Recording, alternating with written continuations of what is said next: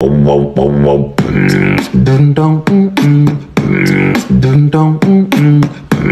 continue with vid busting, let's test that video. So the experiment is pretty simple. We've got a glass here, highlighter and some deodorant. Right, so in 3, 2, 1. So as you can see, there is nothing down there whatsoever. The only thing we've got is a slightly ruined highlighter. Now that being said, we can actually do a cool trick with the ink that's inside this, and I'm going to show you that now. So to do our experiment, we've just taken apart our highlighter to grab the little ink thing in there, and pop that out and squeeze it into our water, which looks quite cool as well. Look at that. Now watch what happens when I pour this normal bottle of white vinegar into our solution here. So in 3, 2, 1. Look at that. So amazingly, the reason we saw that change colour is because in the highlighter, it contains certain chemicals in the dye that essentially act like an acid indicator. So yeah, there you go. Very cool.